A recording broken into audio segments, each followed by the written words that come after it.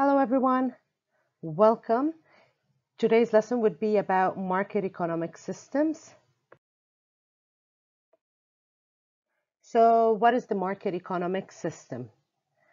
It is a system where the market forces are the ones that are in charge. So all the decision makers are both the producers and the consumers.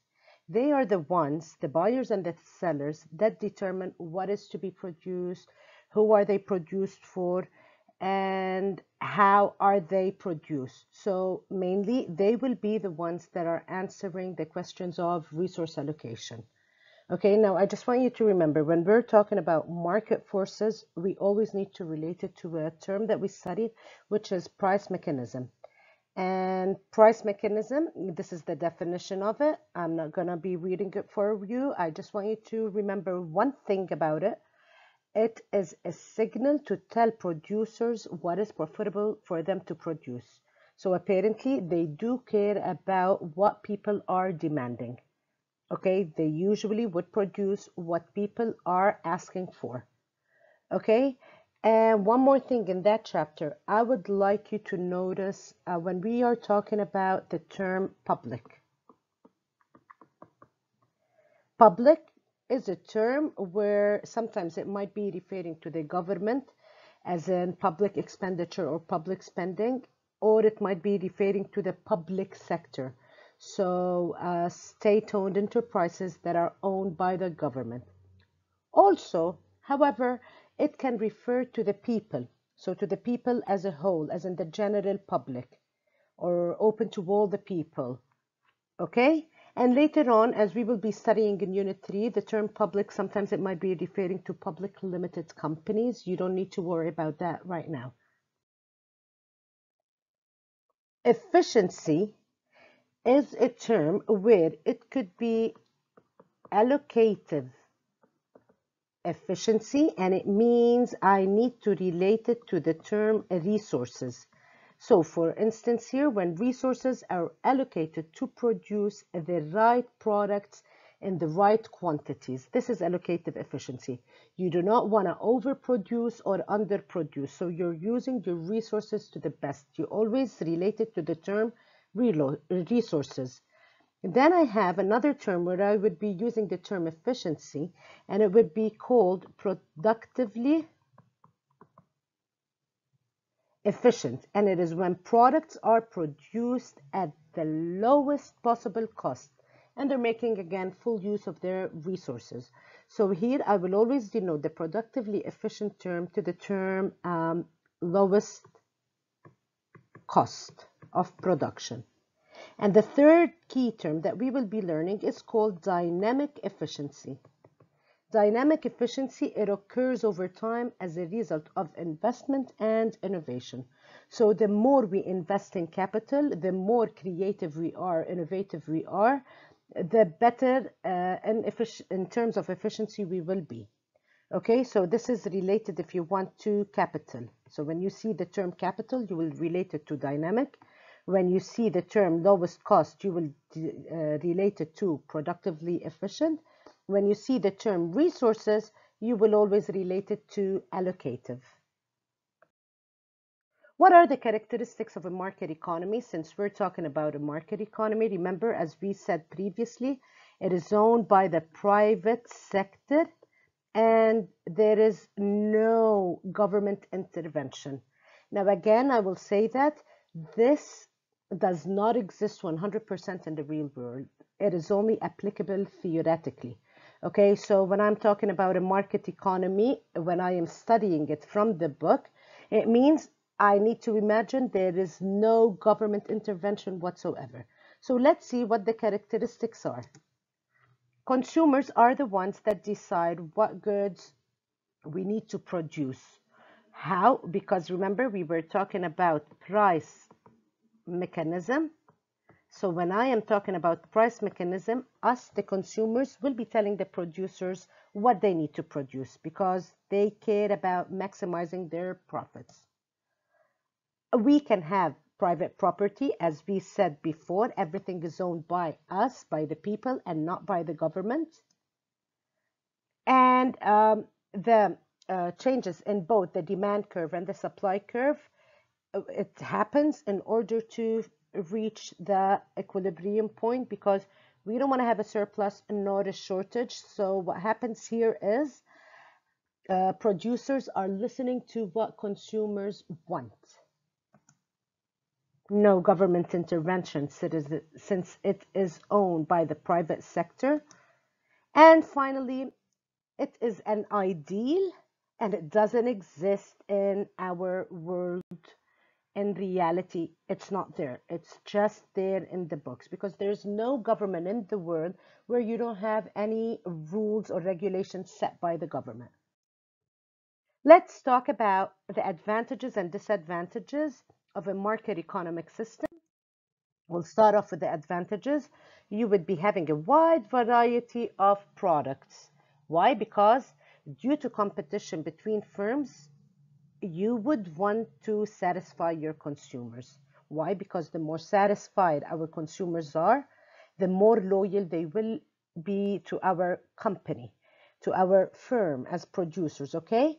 So there's a big amount of competition. So what producers, would be doing, they would start producing a variety of goods and services. And the second advantage, firms or producers will respond quickly to any changes in the market. What does that mean? So producers will move their factors of production into the production of a good with a very high demand. The third advantage would be the producers will maximize their production in order to gain profit. So what is their aim? Remember, market economic systems is owned, the firms will be owned by the private sector and there is no government intervention.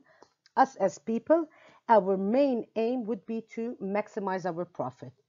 So this is why producers will be maximizing their production. The fourth one, I'm sorry, there are no taxes. Why there will be no taxes? Because there is no government intervention. And finally, it is efficient. So why would I want to be efficient in my production as a producer? Because the more efficient I am, the more I know how to use my resources, the more profits I would be making. And this is what I care about. So when I am talking about efficiency, I would relate to the key terms that we explained before: allocative, productive, and dynamic efficiency. So again, this is like a summary. I would like you to go over what's good about the market system. So what are the advantages of the market system? Now, there are two important terms that I would like you to differentiate. Both goods, when I am talking about public and merit goods, both goods, the common thing between them is that both of them are provided by the government to the people. But specifically, I would like to know what is the difference between them. So when I am talking about public goods, they are goods and services provided by the government to every single person living in the country. So they're taking care of all the citizens. So for example, I would be given an example of street lights or the traffic lights.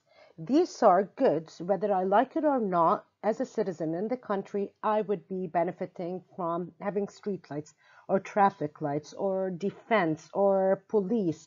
These are all goods and services provided by the government for everyone. Whereas merit goods, they are also goods provided by the government to us, but mainly the government was thinking of the less fortunate. And when I am talking about the less fortunate people in the country, I am talking about the people who cannot afford these kinds of goods and services.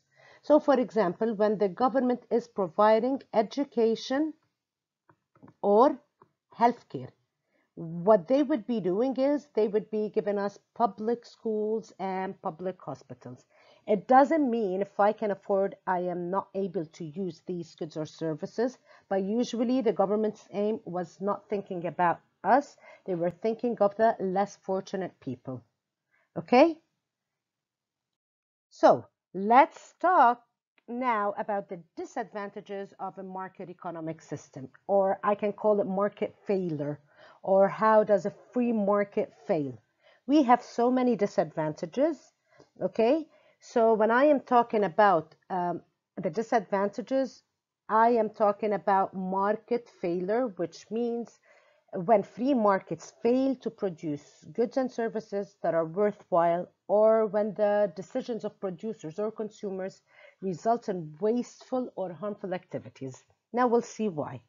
So for example, the first one would be a national park or a public park. Remember, when I want to visit a public park, I do not pay money for it, right? So because I'm talking about a free market, I'm talking about all the producers are part of the private sector, they would not care about producing or giving the people a public or national park. Why? Because firms will only produce goods and services if they are profitable. The second disadvantage would be firms will only supply products to consumers who are able to pay for them.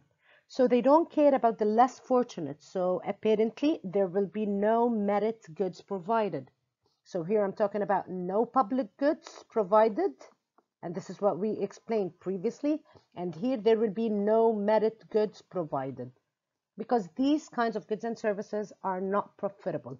Therefore, you would only see a government giving out these goods and services because governments, they do not care about profits. The third one is resources will only be employed if it is profitable to do so. So if I own a firm and I am in a free market system and I find out as a producer it is much more profitable for me to substitute my labor with capital or with machines, I wouldn't think about that. I would directly do that. Why? Because to me, my major aim as a producer is to maximize my profits. So therefore, I don't care about this guy here. Even if he has a family and he needs the money, as long as it is more profitable for me, I would directly substitute him with capital. Whereas if we were talking about a planned economy, which we will be explaining in later videos, the government would not do that. On the contrary, they would be thinking more about the people. Okay?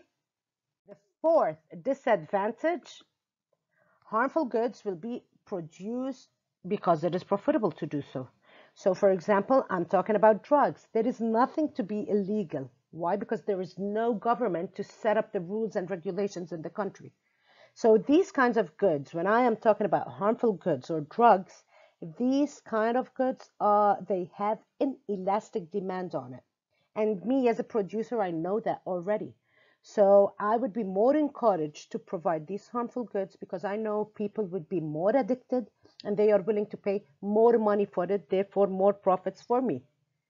The fifth disadvantage would be we will ignore the harmful effects of our activities. Even if they are harming the environment, I would not, if I own this factory, I would not be using filters because filters cost hundreds of thousands of dollars. To me, I'm better off without using a filter because this means I'm minimizing my cost of production, therefore increasing my profit. Finally, the sixth disadvantage would be some firms may restrict competition. And remember, one of the advantages we said in a free market, we have a lot of competition because you have free entry and exit to the market. However, if I become somehow a dominant firm or a strong firm in the market, what I would be doing, I would be misleading my consumers. I would give them some kind of false advertisement. I would try to dominate the market and be the only one supplying that particular product because then I would be in charge of setting the price that I want. So this is like a quick summary in a form of a table regarding the advantages and disadvantages. So if you would like to pause the video and read it. Now, what is the role of a government or a public sector in a market economy? Remember, when I am talking about the public sector, I am talking about the government. So the government plays three roles. Okay, the government could be acting as a regulator. And when I am saying a regulator, it can include setting maximum prices that firms are not allowed to exceed, or setting minimum standards of service they must provide, and even banning the production and sale of specific items like the harmful goods, which is guns, harmful drugs. Okay, so the government is the one setting the laws, rules, and regulations in the country. Also, the government could be acting out as a consumer. When the government is acting as a consumer, it can force some firms to increase the supply of a certain good or service at lower prices. And when the government acts as a producer, they would be employing factors of production to produce goods and services that private sector firms will not provide. I want you to think, what goods will not be provided by the private sector firms? We just explained it a minute ago. It would be the public and merit goods. Guys, please, I need you to use the new terms that we are learning, okay? So when a government is acting as a regulator, a consumer, or a producer, I need you to know one thing, that there is little to almost no government intervention in a free market economic system. However, since governments do exist, there are no totally free market economies, and government actions can affect the decisions of private firms and change their market outcomes. Now, in the next video that I will be uploading, I would be explaining more about over and under consumed goods and maximum and minimum prices, where we will be talking about something called price floors and price ceiling.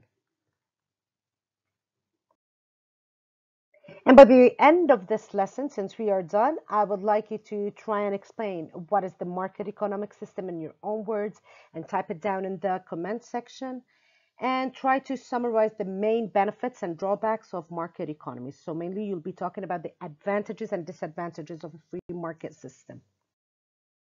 Please, that would be it for today. Just let me know if there is anything that you would like me to re-explain in the comment section, and I will get back to you as soon as possible. Have a lovely day, guys. Take care.